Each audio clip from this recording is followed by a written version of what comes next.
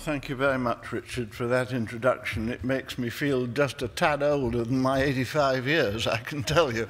But it was a great surprise when I got this invitation to give this lecture, because I thought, you know, I'm pretty well past it. But it is a historic lecture, so I'll do my best. And the first thing I should do is acknowledge the experimental physiology, and particularly Diana Jones in the office, who has enabled me to get this talk online, and it's freely available in the press today. So thank you, Diana. I'm not very good with online submissions and things like that, and she helped me through the process tremendously. Well, I remember Bill Peyton, Sir William Peyton, very well, because he was around when I was in Oxford first. I've been in Oxford actually for 50 years this year, which is a fair time. But it's qualified a bit because in one of the Christmas shows that the students put on in Oxford, where they take the mickey out of you, they said, what is the difference between God and P. Sleight? And the answer was, God is everywhere, but P. Sleight is never in Oxford. So anyway, Bill Peyton was a tremendous influence, a very nice man personally, and I like the one on the left much better than those rather grim portraits on the right. But Peyton and Zymis published this lecture, published this paper, as you see, in British Journal of Pharmacology in 1949, and the commentary at the time says, it's ostensibly a purely pharmacological investigation, but it's actually contributed as much to physiology as to pharmacology, and certainly it contributed to the treatment of hypertension too, because when I qualified when I started medicine in 1947 in Cambridge, there was absolutely no treatment for hypertension, which is unbelievable now when you think about it. And since then, it's just steadily accreted. But this was the first drug that would control hypertension. And he did it with Eleanor Zymis, who is still alive, I'm told, in Greece. And she was a splendid woman. And at a Medical Research Society meeting in Oxford, I got interested in blood pressure during sleep because of this work by Bevan, Honor, and Stott in Sir George Pickering's department, where they did the first beat-to-beat intra-arterial blood pressure recordings in the world and in ambulant people. So this was one of George Pickering's registrars wearing this apparatus for recording his own blood pressure beat to beat through the day in the hospital and at home at night.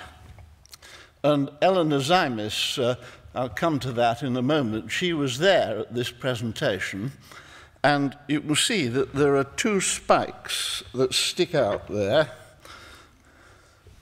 The first one was when George Pickering had asked his ward sister to stick a pin in the bottom of his registrar, Alan Bevan, and in those days you could use your house staff as guinea pigs. That's no longer allowed, unfortunately, but she stuck a pin in there, much to his surprise.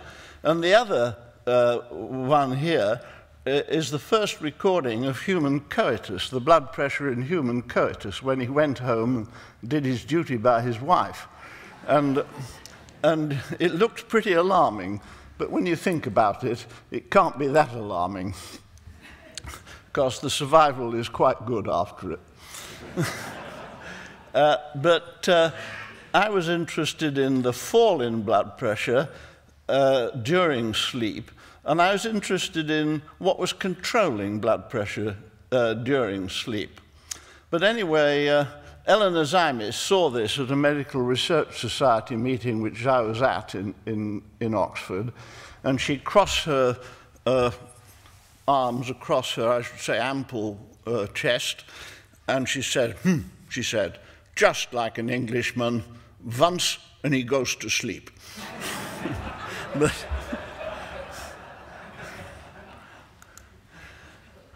But it's a great privilege to give this lecture, as I say.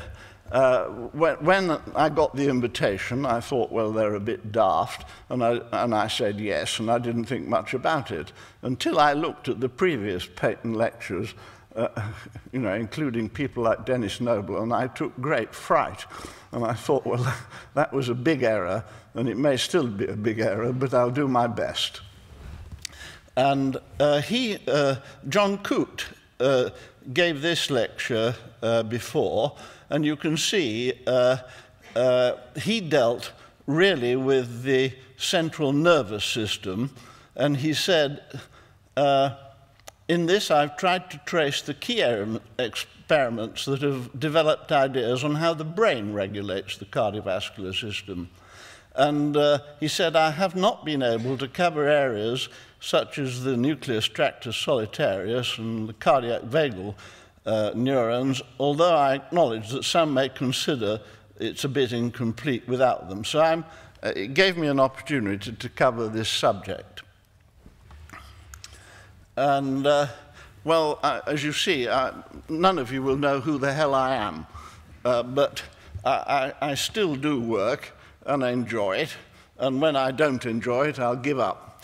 But my main work now is in being on data monitoring committees for very large international clinical trials, and I chair about 7 of these, and it keeps you up to date because you're ahead of the rest of the field in the data monitoring committee. You're seeing the results as it comes in.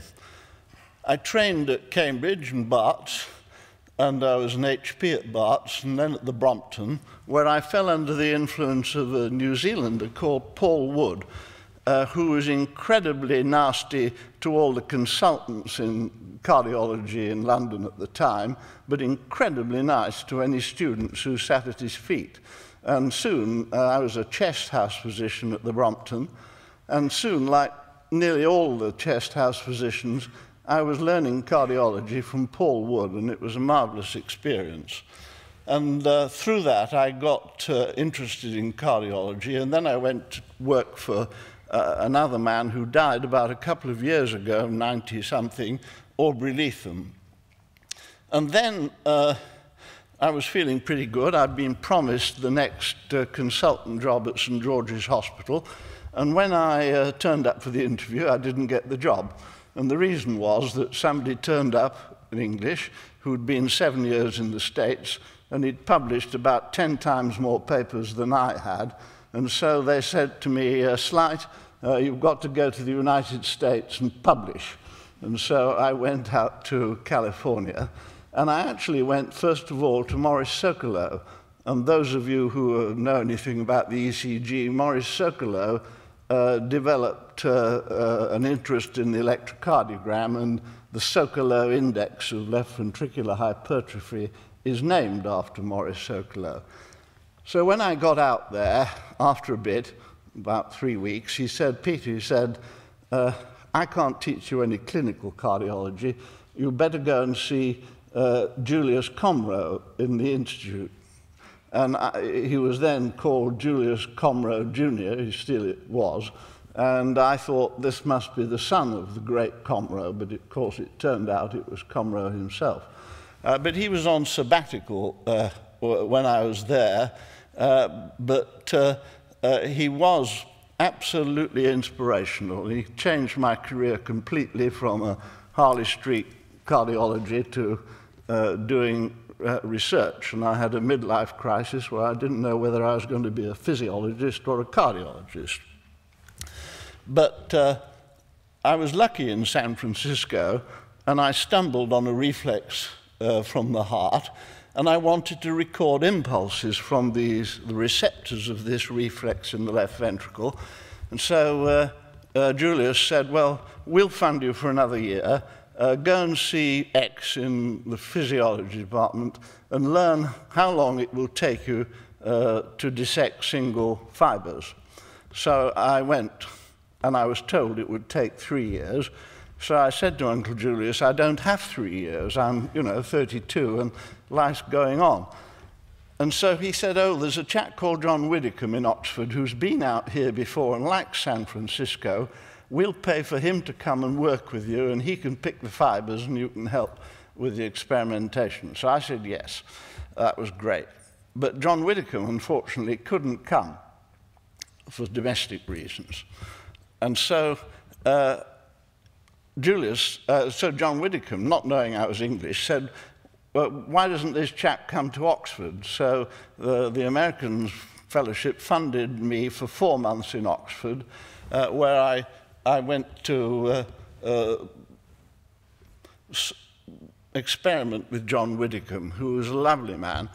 But after we had the second animal that we tested, we got C fibers from the heart, from these receptors. And at that time, C fibers, unmyelinated fibers, were only known from the skin, from Igo and people like that. So it was really quite a fillip to get C fibers from the heart, and I was very excited. And then John Widdicombe said, well, I'm going away from holiday for 4 weeks. And I said, you can't. I said, I've only got 4 months here. You can't go away for 4 weeks. So he said, well, I'm going. And so I said, well, I've been watching you. Do you mind if I have a go myself with your stuff, your lab, while you're away? And he came back 3 weeks later, and I got another 7 fibers. So that's how long it takes to actually learn. Never, to the young here, never believe what you're told by your bosses about how long it will take. It never takes as long as they say. And then this was the first paper. I mean, now to get a single author paper is absolutely incredible. But in those days, it was possible. And so that was published in J. Physiol in '64. And I presented it at a meeting of the PhysSoc. But actually, 1 month later, the Coleridges at the Royal Free presented very similar data from C fibers from the heart. And so it was a sort of absolutely neck and neck with this publication. And then John and I published this paper in J. Physiol, which you've heard about. And here's an early photograph which I took. I'm sorry for the quality of it, but this is Linda Brown in the coffee room in physiology in 1963. And there's John Widdicombe on his bike in Pump Lane or something like that in Oxford. And they were both marvelous chaps to work for. And I got actually invited back by, I think Linda Brown and George Pickering had been having a drop too much port after dinner and having a discussion about there's no bridge between physiology in Oxford and clinical medicine in Oxford. And then Linda Brown must have said, well, there's this chap Sleight who's been, I understand he's a clinician, but he also is a physiologist. So I was summoned to a bench on Paddington Station for an interview with George Pickering. And it's a curious place to have a job interview, but George Pickering was then leaving St. Mary's and oscillating between St. Mary's and Oxford while he set up shop in Oxford. Here are some pictures that I dug out from a meeting for the Coleridge's, John Coleridge's retirement party in Davis, California. And both of these are unfortunately dead, and Beppe Sant'Ambrogio was a very good friend. And there's Hazel Coleridge, who's still alive, and actually, by some curious coincidence, lives in the same village, Wheatley, that I live in near Oxford. And she's got all her marbles. She remembers this time better than I do. And she was a great help in putting this talk together. But they were also very generous, because when I'd left Oxford, I had never set foot in the hospital. I'd just been 4 months in physiology, and I went back to Hyde Park Corner to St George's, where my job was, but I wanted to go on doing this work. I was sort of hooked on listening to the loudspeaker in the middle of the night, and the Coleridges very generously lent me their lab for 1 day a week. It was absolutely tremendous. And here is John Coleridge's Festschrift. It was organized by Tisa Capagoda, who was in Leeds, but then in Davis, California. And you can see Hazel here and John behind, and quite a lot of Cecil Kidd I can see there, and so on. There are quite a lot of people. I don't know the names of all of them. And there's John Coleridge and Julian Hoffman. Julian Hoffman's still alive, and he taught everybody statistics. He was a clinician, but a physiologist, but he taught statistics. I've had about 3 courses in statistics in my life, but I still don't trust myself to use the right test. So I go to Richard Peto now when I need some help like that. But Julian did his best to teach me statistics, but didn't really succeed. And there is Ron Linden, now dead, unfortunately. He's smiling, which he didn't do very often, actually. He was a pretty fierce chap, and in fact, he edited those papers in the Journal of Physiology, and he was really quite severe. And some of the speculation which I'd put in, which turned out later to be true, he said it would be bad advertisement to put this in, because it could be wrong. So I had to listen to what he said. And there's Cecil Kidd and David Mary and Roger Hainsworth. And here is Jerry Mitchell, also at that meeting, and there he is sitting 4 or 5 rows back, looking pretty well the same, I'd say. And it was a great party. Then, as I say, I got invited back to Oxford on an MRC fellowship to begin with, and George Pickering is looking very happy there. Again, he didn't look very happy most of the time, and he's looking happy there because he's going to partake of Lord Crewe's benefaction. I can recommend this to anybody who has in charge of degree ceremonies where people don't turn up, because Lord Crewe endowed in perpetuity money to give champagne, strawberries and peaches to doctors of divinity, civil law, law and medicine in the University of Oxford. So if I'm in Oxford in June for the degree ceremony, I front up for that because it's a very agreeable thing. You process then, process in a sort of haze to the Sheldonian Theatre for the degree ceremony, and you sleep happily through this for the next 1 hour. And it's terrific. But that's that. So, in fact, I got the best of both worlds, because I had a post that was split between physiology with my own lab. When I got back, I thought I'd be working with John Widdicombe. And Linda Brown said, "Oh, no, no, no." He said, "You should have your own lab, you see."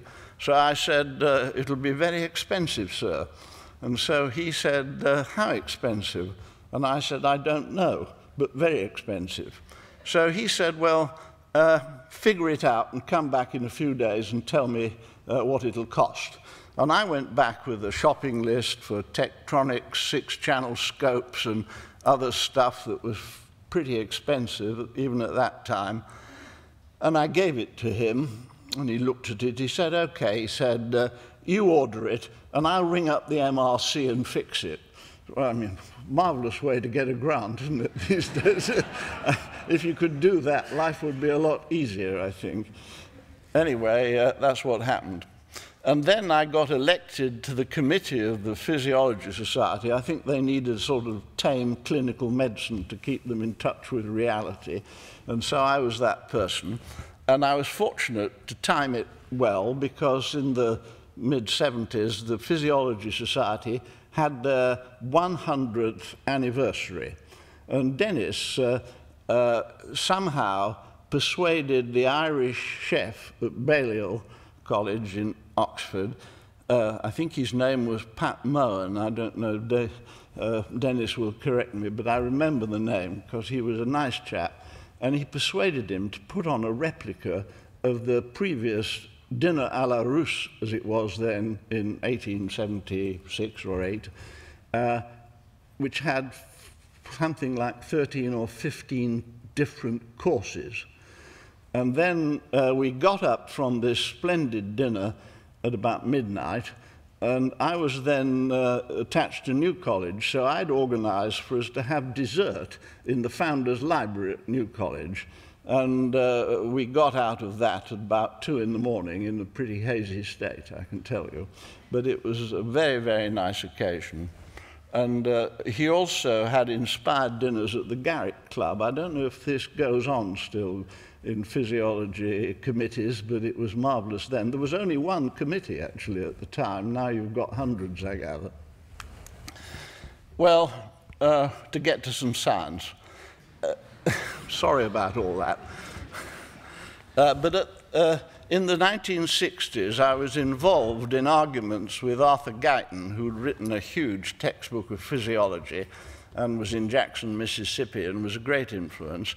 And he put it about. He had this circuit diagram of the circulation, and it had no control of the kidney in it, by nervous control of the kidney at all. He believed in pressure natriuresis and things like that.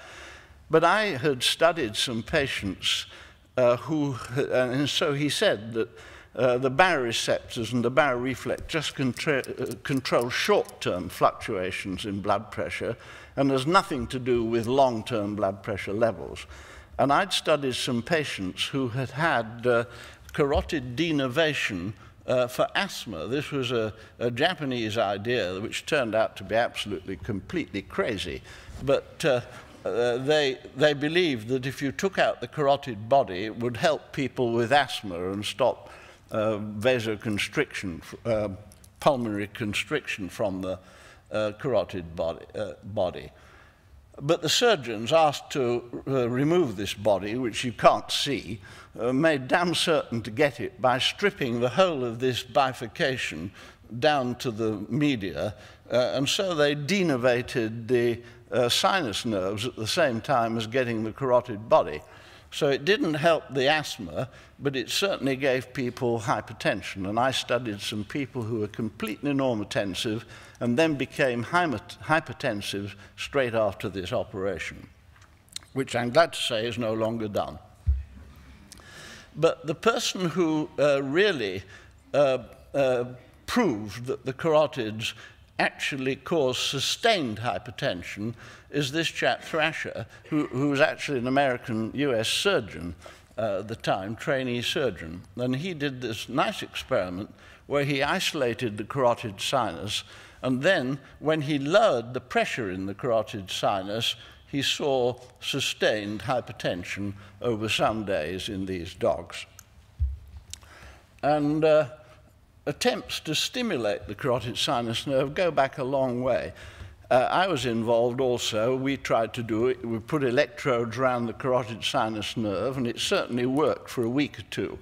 But the trouble is that when you dissect out the nerve and then you put electrodes around it to stimulate it chronically with a thing like a pacemaker, the trouble is that it destroyed the blood supply to the carotid sinus nerve, so it didn't last. But now there are new techniques which will avoid this. And with regard to non-drug treatment of hypertension, this baroreceptor pacing is now a very successful method, which I predict is going to catch on in a big way.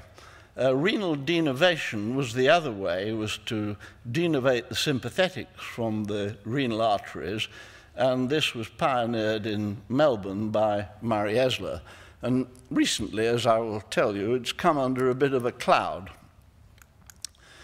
Anyway, I went to examine Ingrid Scheffer's thesis in Maastricht in 2010, and they have kept in touch with me ever since, and Ingrid Scheffer, I think, now works for Medtronic, making pacemakers for carotid sinuses. But here is a key slide, and it's taken in a man who 3 months earlier had had this pacemaker implanted on his carotid sinus, this new model, which I'll talk about. And you can see before the thing was switched on, it was about 225, 110 or 15, so he had substantial hypertension. And then the minute you switch on this pacemaker for 9 minutes, you dial the blood pressure down, and it's then completely normal. And then when you switch it off, up it goes again, and so on. And you can repeat this, and it shows that this isn't a placebo effect, it's something physiological. And here's a child's guide to the reflex, which I don't really have to tell this society, but it acts through the autonomic and sympathetic and parasympathetic on the heart, on the vessels, and on the kidneys, particularly involved in nervous control of natriuresis and renin secretion. That's now corrected in Guyton's textbook, I'm glad to say. But these are Ingrid Scheffer's first 20 or so patients, and you can see that there's a really substantial fall in systolic and diastolic pressure. And it certainly was no worse, if anything, a little better, a couple of years down the line. And then the main paper with Peter DeLue and then some other authors here was published in the Journal of the American College in 2010.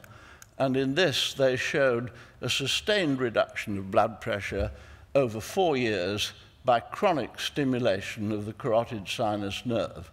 And again, no evidence over this 4 years, and I've seen results not published yet over 5 years, no evidence at all of any diminution of the effect of carotid sinus nerve stimulation. And I think when this device catches on more, it will become cheaper and will become a very viable alternative to drug treatment. And the problem about drug treatment is that people tell the doctors they take the drugs, but if you dig up the flower beds outside hospitals, they're full of pills. And so they don't actually take the drugs. Only obsessional people like me take the drugs, but I have a holiday every weekend. It's hard to take drugs regularly. Now, the device that they first had was like this, and instead of dissecting the carotid sinus nerve, they put these finger-like extensions round the carotid sinus and stimulated both sides, and the device was, as you see, quite large. This is about the size of a modern cardiac pacemaker and is what they use now, and they found that they can get the same effect from just one side. The right side is better than the left side, I'm told, but they can, a little disc put over the right area of the carotid sinus without any interference with the nerves, and that's lasting much longer and better. This is a commercial slide provided by the manufacturers, but it shows a little slit in the neck, which is the only thing they have. So it's a pretty innocuous procedure now. And if you look at the difference between that first generation, this big one, in the terms of percent free from complications, well, in the original one, about 60% were free of complications later, but in the second generation, it's about 95%. So, and this will get better as people get more experience with it, and there's just this little disc electrode put over the carotid sinus. They, of course, move it around in the operating theatre to find the best area and then just stitch it onto the adventitia there without any interference with the nerves. But perhaps what will turn out to be more important with this device is not to lower blood pressure, but to treat heart failure. Treating heart failure now is terrible. It's really, you get a few months more of life. But the drugs to treat heart failure are not very successful, and they are hard to take.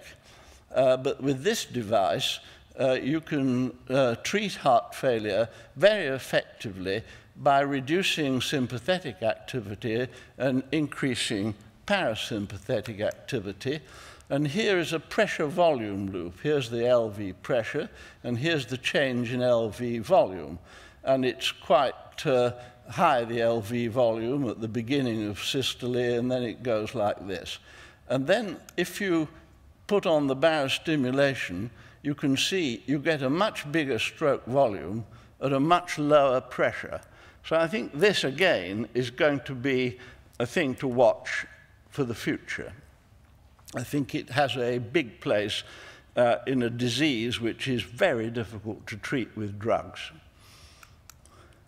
And you can, with this device now, you can actually turn a knob and dial up the stimulation that you give to the carotid sinus. And of course, if you give too much, it's painful and people don't like it. So you tweak it until you get something that doesn't bother the patient, but does control their blood pressure. Now, I'm going to switch tack completely now and talk about renal denervation, to remove the sympathetic nerves from the kidneys. And you can do this by a catheter up from the leg into the renal artery.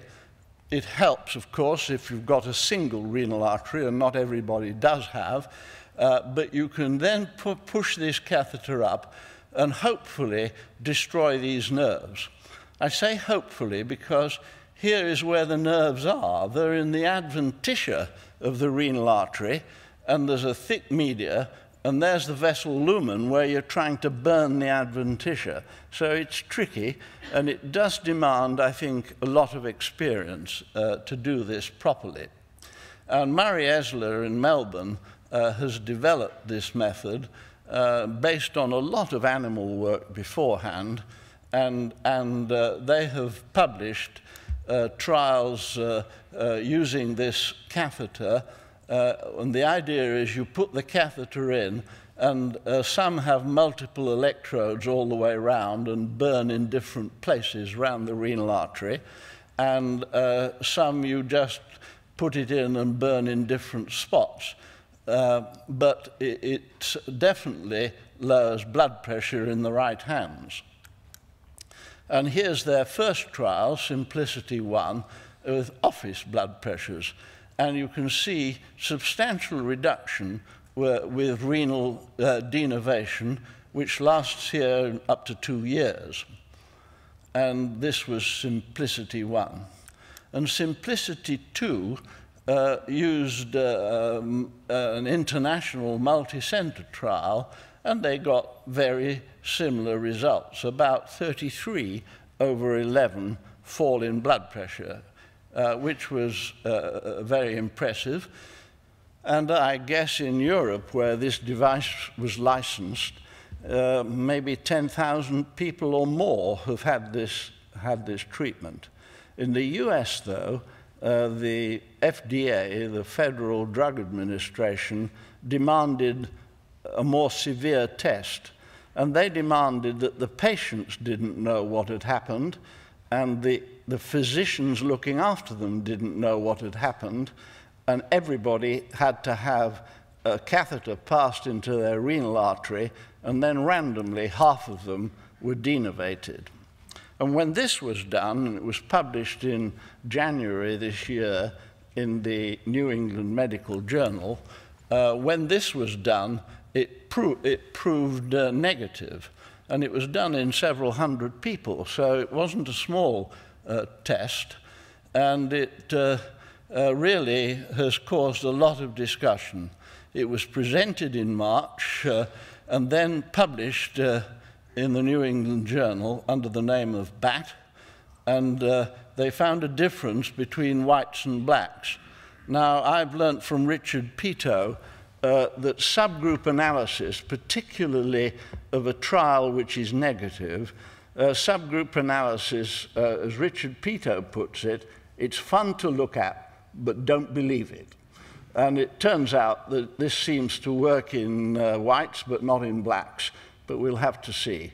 There is some argument that maybe in the States, to do a trial like this, you've got to include 40%, the US percentage of black people, you've got to include 40% blacks in any trial. And in the previous trials, there had been very few, if any, blacks. So there may be a difference between blacks and whites, but remember what Richard says. Here is the results, both for office blood pressure on the left and ambulatory blood pressure, where you wear a cuff and there are no doctors involved, on the right. And you can see that between denervation and sham, there is absolutely no difference. And so there's been a lot of debate about this. And some people said they should stop doing this. Franz Messerli, who's a well-known Swiss, who's a hypertension doctor in New York now, he said, you can forget about renal denervation as a method of treating hypertension. But in Europe, it's still going on. And Rob Califf, who is a good friend of mine from Duke, he said it's a good example of why it's necessary to do proper clinical trials. And he said it seemed obvious from Simplicity 1 and 2 that this thing worked, but when you do a proper blinded trial, it doesn't look so good. And then Stop Press in June last year, and then published just in a meeting statement recently, these two people have got some further information of that trial. First of all, this is not the trial, this is a registry data, not people randomized, but you can see from this that if you took all patients, they had their blood pressure lowered about 12 millimeters of mercury systolic. But if you took people who were really hypertensive in the office before, or with ambulatory blood pressure monitoring, the result was more impressive. And we need to look more at that as well.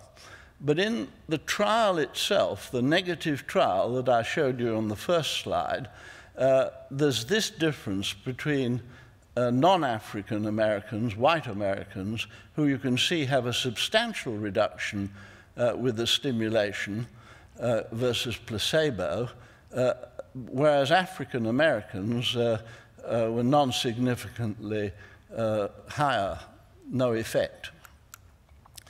But they've done a further analysis of the Simplicity trial, just published last week. And you can see here that the more stimulations, the more burning attempts were made, the better the result. Because if you had people who were more persistent, they got better results in the differences between sham and placebo, which I'll remind you in the whole study were about the same. But when you look at people who had more attempts at ablation, then it's better. And it is a difficult technique, and we'll just have to see more about this. But even in this trial, there's some suspicion that this method works. And renal denervation works in many experimental hypertensions like here. I won't go into that. And my conclusions about this is that, first of all, you may have damaged renal afferents as well, and we don't know too much about those, but they may be important. and it may be negative because of technical failures. I just want to finish up by talking about music therapy. I've spent the last 20 years going twice a year to Pavia, working with an Italian physician who's more of a physiologist than a physician, called Luciano Bernardi. And it's very enjoyable to go and live like a student twice a year in Italy, so that's no pain at all. And we've had some success with publications about the effect of music on blood pressure and heart rate. And we used power spectral analysis, which was a technique for altering for recording sympatho-vagal balance in man.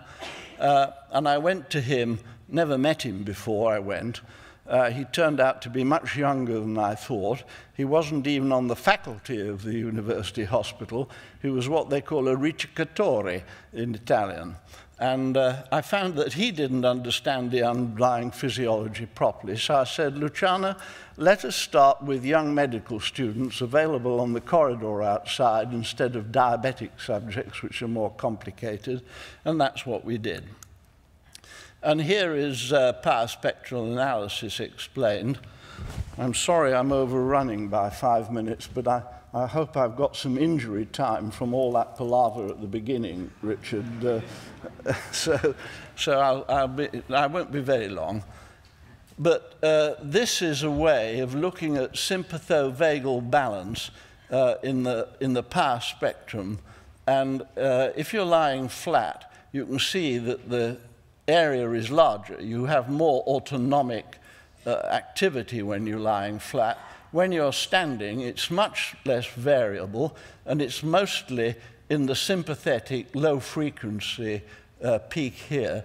This is the peak that corresponds with respiratory sinus arrhythmia and is largely vagal. But you can see that you can use this method.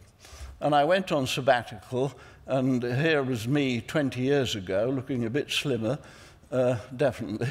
And Luciano Bernardi has lost his beard now and is looking more professorial. And Giorgio Finardi was the head of the department. In Italy, you put your predecessors' pictures up on, or they are in your office, just to keep you in place and know your position. In Russia, it's even more severe. When I went to see Pavlov's lab in Leningrad to visit Chernigovsky, I found that in his office he had 3 desks before his desks, and Pavlov's desk was massive. So it's quite a thing to clutter up your office with.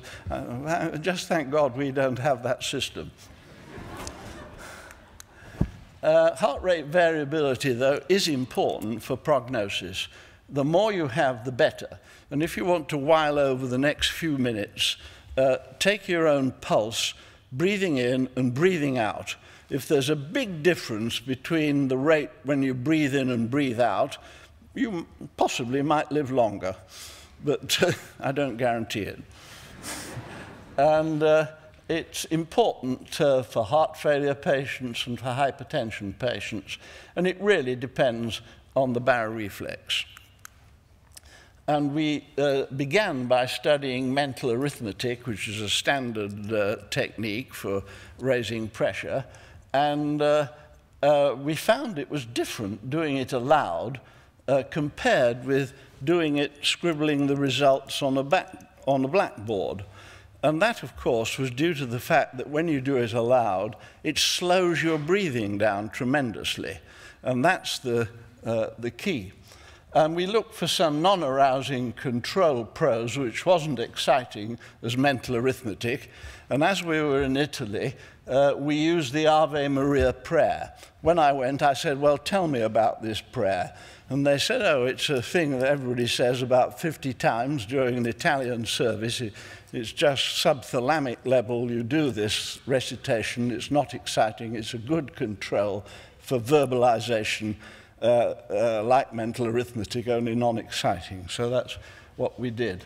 And then eventually, through various publications, we eventually went to study the effect of music. Now, I've got to tell you a little simple physiology, which you know. The baroreceptors give a fantastic pulse record to the central nervous system.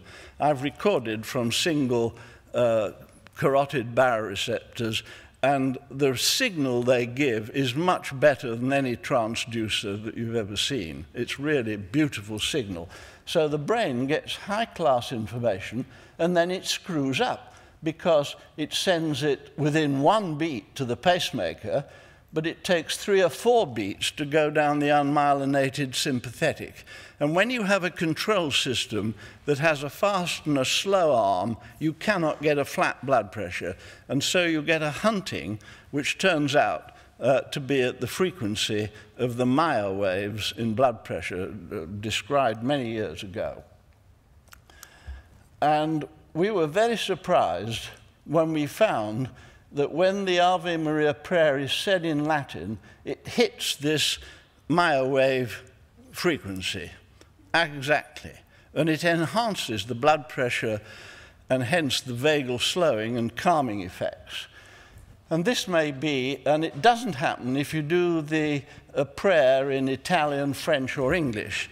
And the priests have been very keen on translating this Latin into their local language, but the congregation don't like it because it doesn't feel so comfortable. And the reason is, I think, that the Latin is 10 seconds and the others aren't. And the same thing happens with yoga mantras. And it may be that this slow breathing introduces calm and increased vagal tone. And this is a paper we got into the British Medical Journal in 2001. I have to say it was the Christmas number of the British Medical Journal, so it wasn't really regarded as serious. But I think it was serious because it showed the difference between the mantra, slow breathing, and you can see the fall in blood pressure that occurs with the slow breathing. And this prayer arrived about the time when European and Indian cultures mingled in Palestine during the Crusades. And I have a theory, which has no backing whatsoever, that that's how this was transferred from India to the Catholic Church. They thought, well, we can't say yoga mantras, the congregation wouldn't like that, but we can make a prayer that's like a yoga mantra. And I think that's what they did. And anyway, I've skipped these slides because I'm over time. But we studied different musicians, Bach cantata, and here's Verdi, Va Pensiero, you know, da da da dum, ba-dee, da da da dum, be. That's 10 seconds. And Verdi somehow knew this, and I don't know how he knew it, but he uses it a lot in his arias. And here is a different plot of coherence between the music envelope and diastolic pressure. And you see this range of hills here, fantastic coherence, and that is at 10 seconds. So Verdi certainly knew what he was doing. And that was published in Circulation a couple of years ago. And now music is everywhere, but largely used with somebody's fancy tune to calm somebody in coronary care or something like that.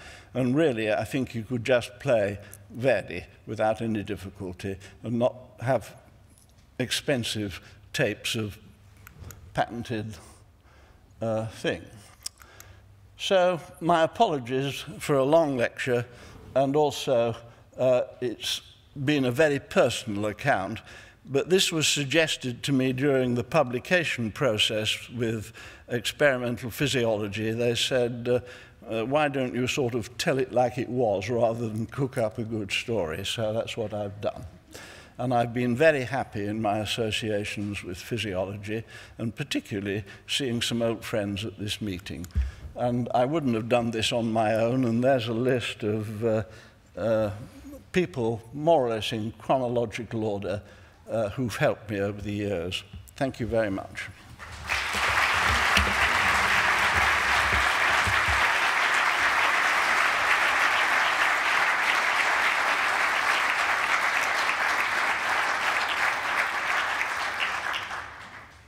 I've been elected to give the vote of thanks, Peter.